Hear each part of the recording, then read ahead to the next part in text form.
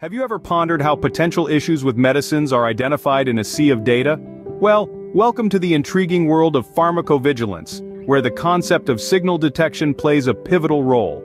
This method, akin to a lighthouse in the fog, helps pinpoint potential safety concerns related to medicines from various data sources. It's a complex process, but an essential one in ensuring the safety and efficacy of our drugs. So, it's like finding a needle in a haystack, but what makes this needle so important? To truly grasp the importance of signal detection, we need to understand its components. This complex process can be broken down into three main parts: data sources, statistical methods, and clinical assessment. Let's start with data sources. These are the wells from which we draw information. They can be spontaneous reports from healthcare professionals and patients, research literature, or registries that maintain a record of cases related to specific diseases or treatments. It's like gathering clues from different places to solve a mystery. Next, we have statistical methods, the tools that help us make sense of all the data we've collected. It's not enough to just have information. We need to understand what it's telling us.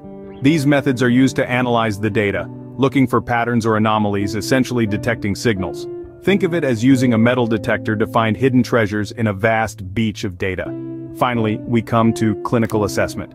This is where we evaluate the potential risks associated with the signals we've detected. It's like assessing whether the treasure we've found is indeed valuable or just a piece of junk. It's a crucial step, as it helps us understand if there's a genuine cause for concern and informs decision-making in patient care. Thus, signal detection is a three-step dance: collect, analyze, and evaluate. It's a carefully choreographed routine that ensures we're not only finding the potential problems but also understanding their real-world implications.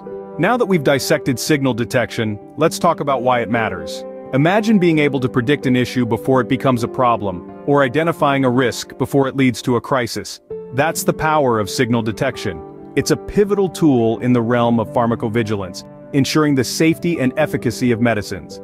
It's like having a vigilant sentinel always on guard, alerting us to potential issues that could compromise our health.